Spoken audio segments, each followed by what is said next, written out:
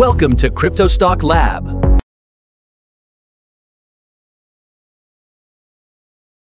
So Ethereum just dropped one of its biggest updates ever. It's called Fusaka. And let me tell you, this is not just some minor software patch.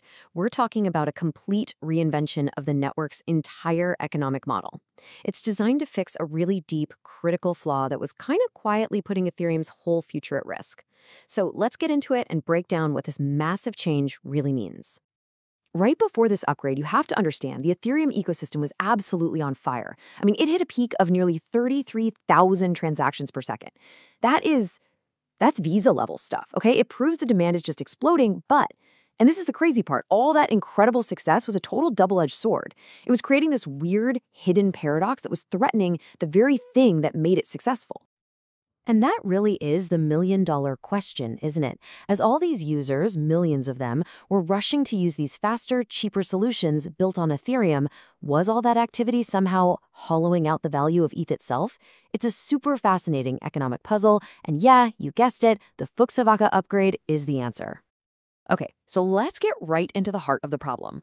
You see, the very platforms that were helping Ethereum scale up to handle all this demand were at the same time creating this huge economic leak. You can think of it like a leak in the hull of a ship, and if it wasn't plugged, well, it could have had some really serious consequences. The sheer scale of this is kind of hard to wrap your head around. A whopping 85% of all the action in the Ethereum world is now happening on what we call layer 2s, or L2s. You know them. Base, Arbitrum, Optimism. They are awesome. They make things incredibly fast and cheap for us. But all that efficiency came with a pretty big hidden price tag. And this quote right here just nails it. Here's how it worked.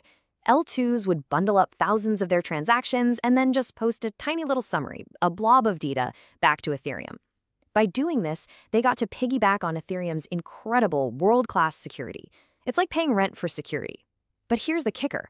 The rent, the blob fee, was often dropping to basically zero. So you had these L2s making millions from user fees while paying almost nothing back to the network that was keeping them safe. So this set up a completely backwards system. Before Fusaka, the more popular the L2s got, the less ETH was actually getting burned. Kind of crazy, right? This meant the network was creating more new ETH than it was destroying, making the whole supply inflationary. Fusaka is designed to grab that flywheel and just flip it around. For the first time ever, the growth of layer 2s is now directly connected to more ETH being burned, which creates this powerful engine for making it deflationary. So how in the world did Ethereum pull this off? Well, it wasn't just one single change. It was a whole toolkit of 3 really powerful tech upgrades. They're called Ethereum Improvement Proposals, or EIPs, and each one is like a specialized tool designed to fix a very specific part of this broken machine. First tool out of the box, the rent collector. This one is the direct fix for that value leak we were just talking about. It basically puts in a mandatory minimum fee for those data blobs. That fee can't fall to zero anymore. So from now on, every single transaction you make on a layer 2, no matter how small, is directly contributing to burning ETH and shrinking the total supply. The rent is finally getting paid. Okay, next up is what I like to call the data superhighway. This upgrade, PeerDAS, is basically like turning a congested 2-lane road into a massive 16-lane autobahn.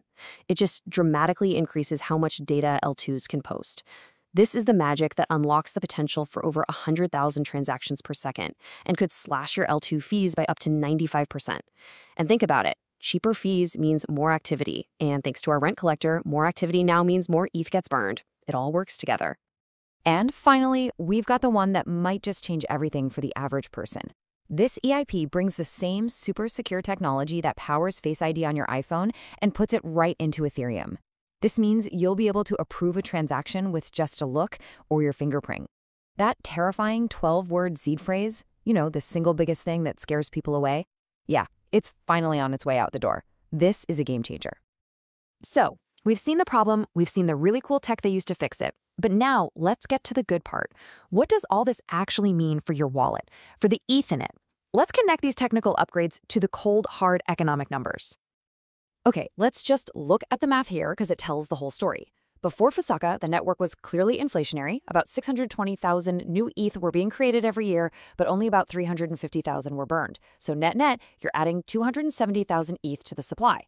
Now, look at the post-Fusaka world. The models show that the new burns from L2s alone could get rid of another 500,000 to 700,000 ETH per year.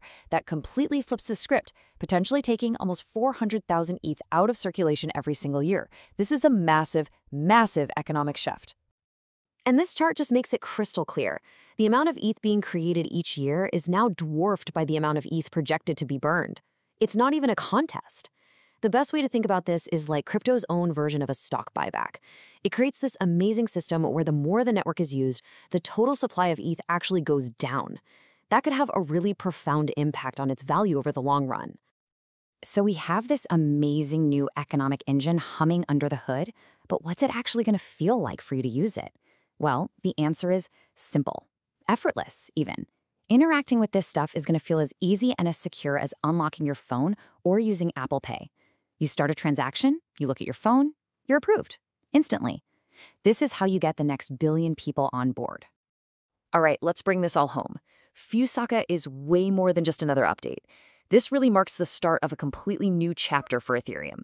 It's an era where its incredible growth and its own economic health are finally and powerfully pulling in the exact same direction. It really just boils down to this powerful trifecta of good news. 1, you get radical scaling. The network is going to be faster and cheaper than ever. 2, you get deflationary economics. The more people use it, the more valuable the whole network becomes. And 3, you get a user experience that's finally simple enough for your parents to use. It's a coordinated leap forward on all the most important fronts. So the big takeaway here is that this isn't just hype. This upgrade is about Ethereum finally being able to capture the value of its own incredible success. It turns all that explosive growth into digital scarcity. And with that fundamental change now locked in, the question people are asking is no longer if Ethereum can scale. The real question now is, what happens to the value of an asset that's literally designed to get scarcer the more popular it becomes?